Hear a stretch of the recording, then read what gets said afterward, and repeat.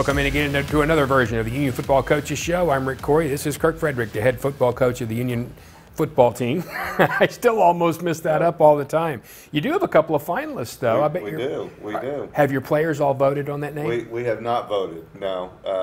The way we played last week, you probably thought we sat around voting. And that's obviously tongue-in-cheek, and you got to laugh to keep from crying when you come out, with a loss against Jenks in the Backyard Bowl. Wish the kids would have played harder, all those kinds of things. But, one thing that you look at perspective, that half the teams that played last week didn't win, and you don't want to be on that side of it. But if you're going to be on that side of it, I would love to have my team.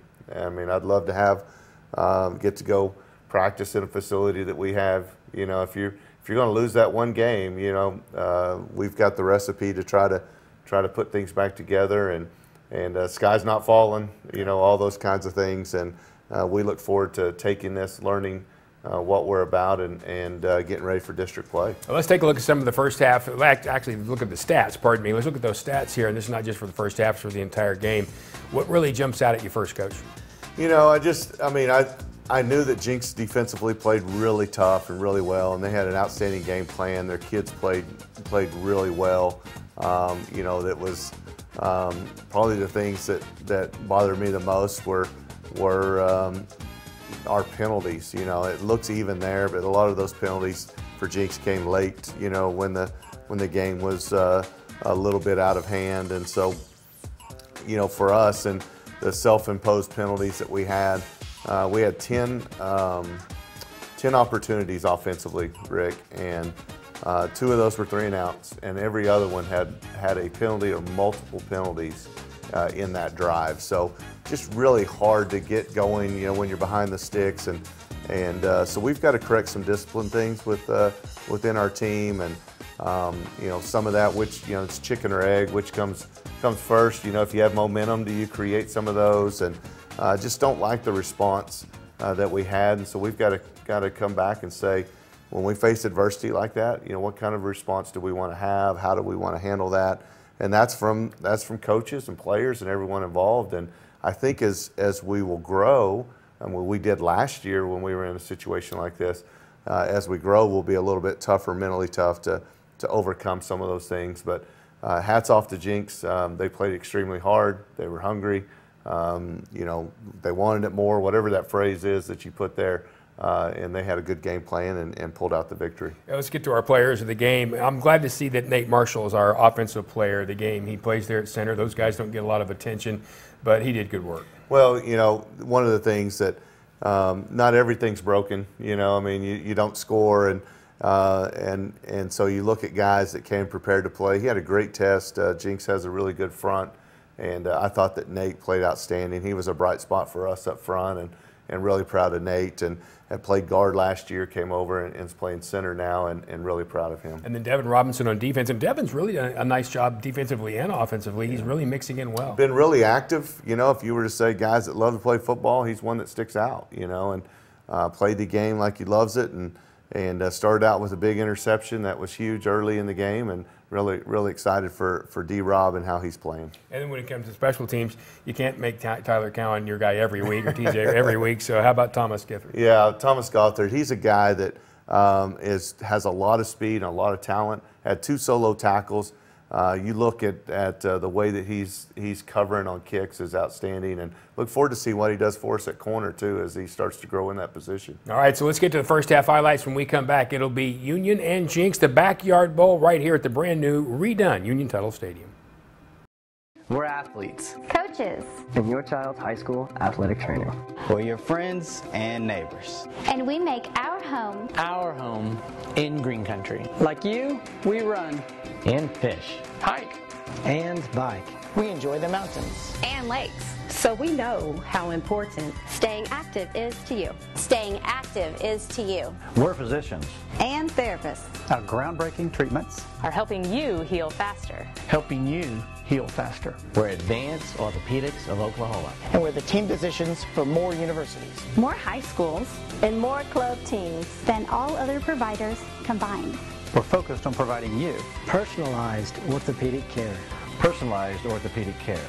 treating the area's best teams, and the athlete in all of us. And the athlete in all of us.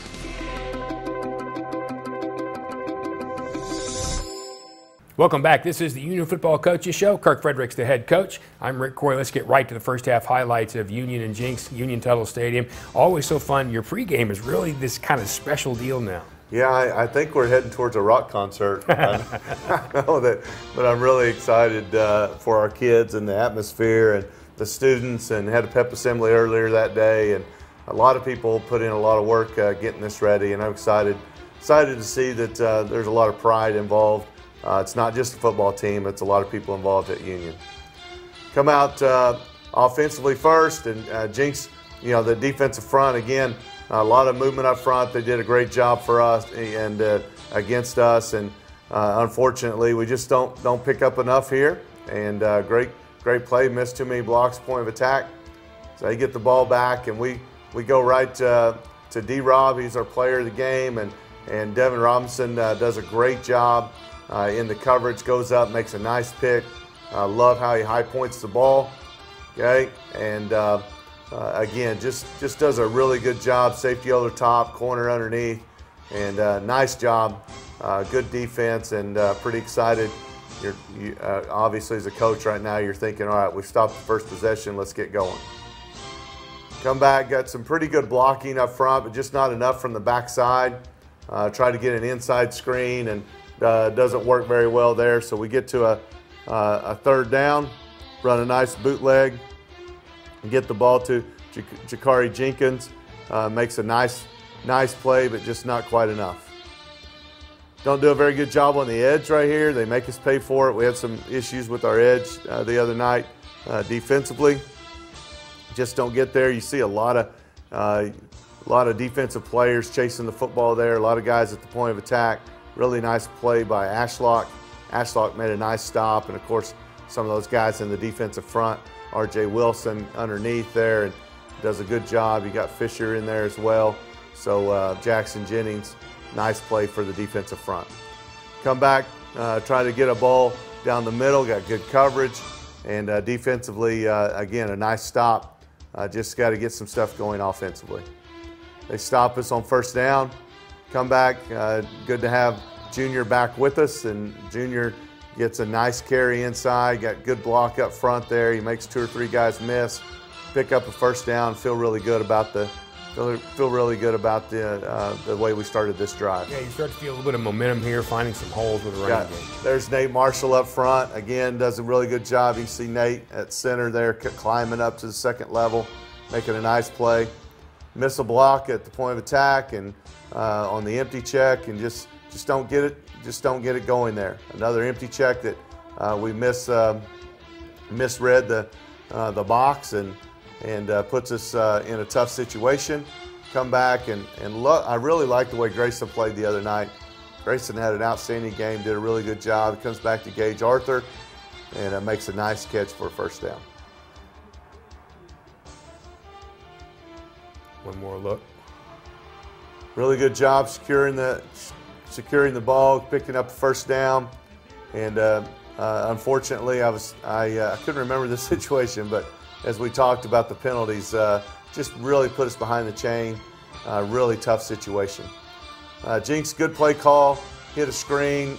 We brought 2 off the edge off that one and hit us for a screen, and disappointed that we couldn't chase him down, but he's a talented athlete, and they go up with a big play for us. That's just right call, right time on their part. Come right back. We've got to find a way to answer. Junior does a good job, gets a nice carry up front. Good blocking in there. He finds the cut. See Demarion Thomas, a talented guard, junior, makes a nice block, gets us out to midfield. Got another good carry, picks up there. We're going to try to answer after a big Jenks play. It's the way this game typically goes. You see Rovan with a nice play, picks up a first down. Come right back, run the bootleg, get the ball out here to Jakari, to Jackie, and got great blocking by Damon Sanders at tight end is there. Does an excellent job with that. And again, Grayson just executing the play. Nice job, got great camera view there. guys making big plays, and excited for Jackie there. Yeah, Grayson's a really good play faker, isn't he? He does a really good job with that. Come back here, we cut back underneath it, get to the end zone or get to the goal line. Don't secure the balls. We're trying to reach across, and unfortunately, you know, what was a pretty promising, great opportunity for momentum winds up being a turnover here, and just kind of disappointing here. I know our producer here, Andy's going to show you this angle here, and again, it's just one of those things that we just got to do a better job. If the ball didn't come out, then it's definitely a touchdown. Yeah, it looks like they broke the plane right there. You're going to comment. I'm not going to make a comment. I understand, on that. yes. So, you know, really deflating at times. This is one of those things we talked about. How do you respond? Defensively, come out, get after a little bit. Guys chasing, did a really good job. You know, just creating that situation. Just, golly, what a tough deal. Great throw, great catch by Jenks. And on a 3rd and long, just don't cover it well. Don't do a good job with it. So Jenks picks up a couple of big plays early, and you can just kind of feel a little bit of disappointment. You know, it's still a close, tight ball game at this time. We still got to compete and got to play. You see Gabe making a nice play there. They come back out with a little tunnel to the outside. Jaden Rowe with good defense on the edge there. Get to a 3rd and short, and just not able at the point of attack to stop them there. Their guys did a good job executing the 3rd downs. You know, probably 3rd downs were just felt like it just never ended. I thought Jenks did a great job. I think they converted over 50% of their 3rd downs, and I think we only converted 1, so made it really difficult on us. Come back again, just point of attack. We've got to do a better job fitting that gap. They do a good job putting guys in position there. Safety doesn't fit very well, and we get another touchdown against us. Get that one called back. Come back, we got a chance to respond. We got to do a good job of it. They hit a nice play over the middle, right here at the red zone. Another screen that they designed really well. I felt like their coaches did a good job, kind of out-coached us in the screen game, and gets them down inside, and they're able to score. You always hope for a mistake to happen in the kicking game, and they make a mistake, and man, what a heads-up play by them to come back and get a nice 2-point conversion out of that. Heads-up play, got to play and got to finish. A lot of learning that we can draw from that play right there. And then heads-up is what your guys have to be right here, because it gets so easy to get down. So easy here. So it's 15-0 right now, and we've got an opportunity to come back in this game. So many times big plays take place, and you got to capture that momentum. Really nice play again to Gage, and had one to Junior previous to this. Good job by Grayson putting the ball where it needs to go. Come back to the outside. Damon again really plays above himself when he gets the ball in his hands, and did a really nice job. Come right back here. Get Rovan, got good blocking, point of attack, get a little fold play inside. Grayson decides to keep it, picks up just what he can before he gets out of bounds. And they get a tip pass here, unfortunately, going to Damon Sanders. Get a tip, they cover it well down the field. So again, we're just going to try to do what we can to get what we can. Unfortunately, again, lots of yellow out there on the field the other night. Grayson gets out of the pocket, just trying to make something happen here, and unfortunately we go in halftime down. But we've been in this situation before where it's actually been like 21-3 and come back and won. So you know, we got to correct a couple of things. We got to talk to our kids about how to respond when they're down a little bit, and hopefully come back and play a great second half. It is only 15-0, although at times it felt like it was a little bit more than that. So that, I'm sure, was part of that speech. Yeah, it really was. It just felt odd for some reason, and we now know when we're in this situation what we need to correct and how we need to work on it. All right, so we'll see how that goes in the second half. We'll come back with the second half highlights, Union and Jenks, next right here on the Union Football Coaches Show.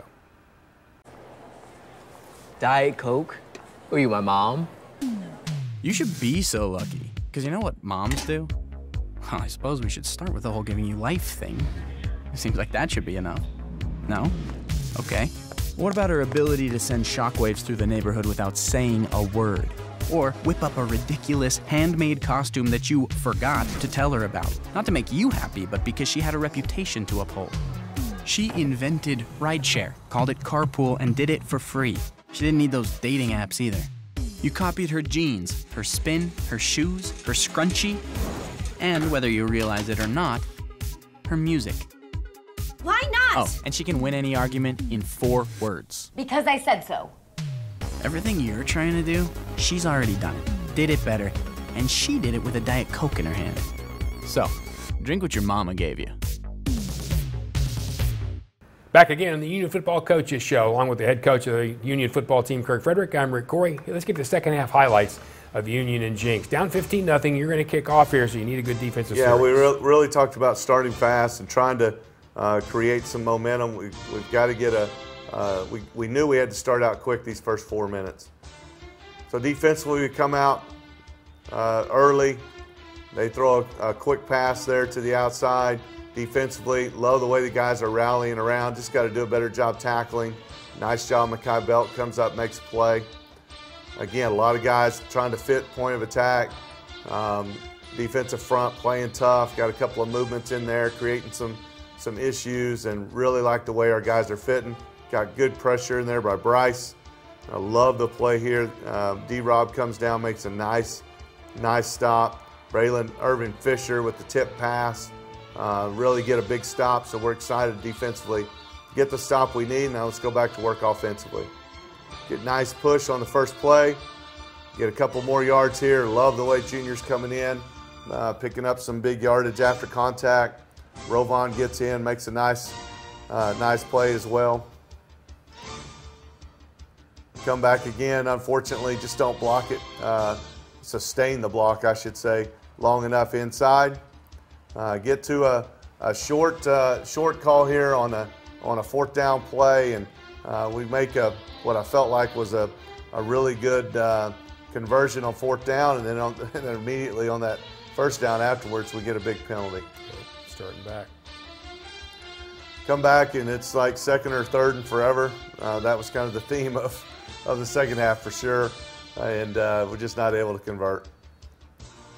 Good job, point of attack, but got it cut back, but we missed a few gaps in there. I believe this is one of the series in here, I think, goes 20 plays, so you got to credit Jenks for just doing a great job continuing to keep the ball. Love the play. Rhett Rogers comes in. Rhett does a great job.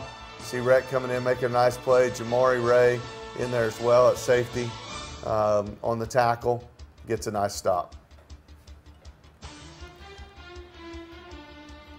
Unfortunately, we've got another penalty and puts us back in a situation. This is one of those, I think we had 3 in a row.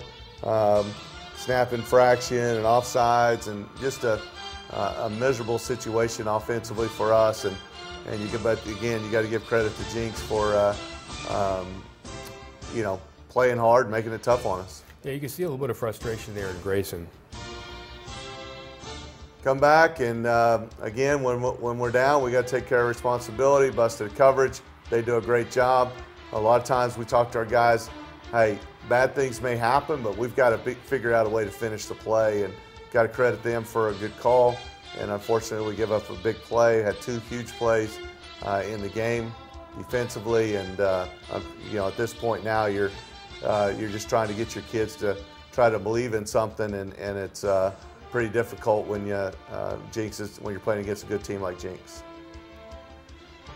Good call, or good tackle there by Rhett on the outside. Rhett Rogers makes a nice play. Our guys coming up.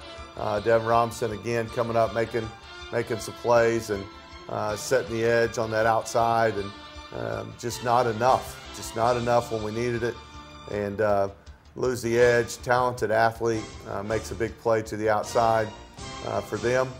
A couple of calls going the other way for us. There's Gage, gets to the point of tag, does a nice job. Got a lot of guys in there making some big-time plays, and really doing a good job. There's Rhett Rogers again. They're just wasting. They're just taking clock Oh right yeah. here. Oh yeah. You're up at this point, and you definitely are trying to do what you can to eat as much clock as possible in this kind of game. You've got the momentum. You need to do something to try to keep it. Come back to the counter play. R.J. Wilson does a good job with it at the point of attack, and then you see another defensive lineman. Love the way Jackson Jennings, and there's DeMond in there as well, and Rhett. A couple of seniors in there doing a really good job fitting the counter play. Punt the ball away and pin us deep. Just not a lot on our plate here offensively in this game. We've got a lot to try to correct. I do like the way Grayson threw a strike in there, picked up a first down for us when we needed it, and just unfortunately just not able to hang on to those balls that we caught earlier on.